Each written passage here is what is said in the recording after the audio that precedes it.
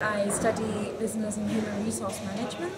I would like to develop my career in this human resource sector, but I specifically want to develop my career in an international environment because I really enjoy working with people from different cultures and from different countries. I think it's amazing.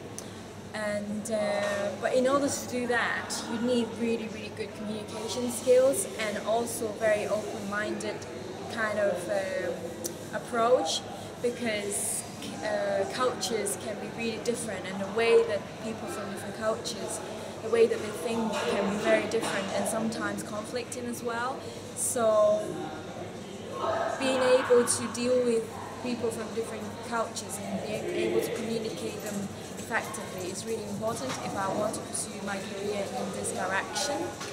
And being in mentoring scheme as a mentee, I was benefited a lot in this aspect because as a mentee, as I said, I had to open up to my mentor and a lot, and I had to discuss with my mentor about my struggles, so that improved my communication skills.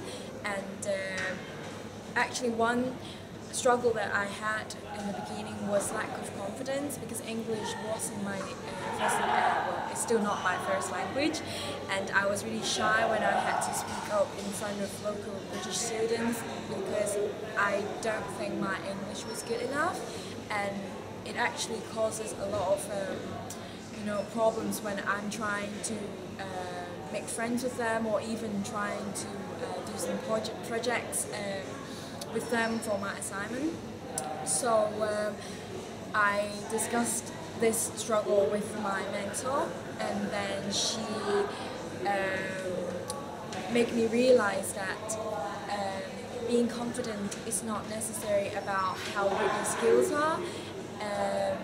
And then I kind of just let go and not thinking about how people think about me, or not having perceptions that people may think my English is not good enough.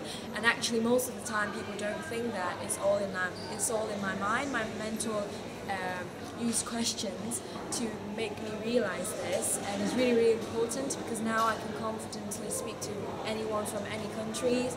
I can confidently speak up in front of my classmates if I have any opinions, and I think that's really important.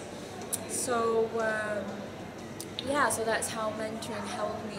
It's just one of the examples.